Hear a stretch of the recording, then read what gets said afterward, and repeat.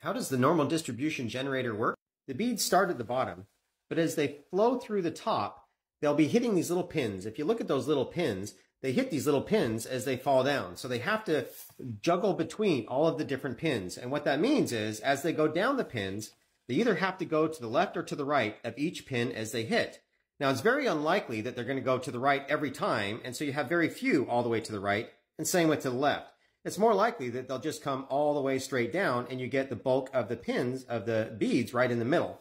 And so what's happening is that we're measuring the probability of these little beads falling into any one of these distributions. And so the central limit theorem tells us that this normal distribution that we have here is what you actually expect when you're taking an average of a sample from a population and you're looking at the distribution of those sample averages.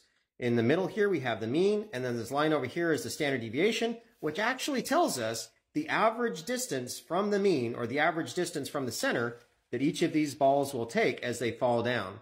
And so as we keep doing this, we can keep getting a new distribution, and you see that it's always approximating the normal distribution that you have here given by this equation.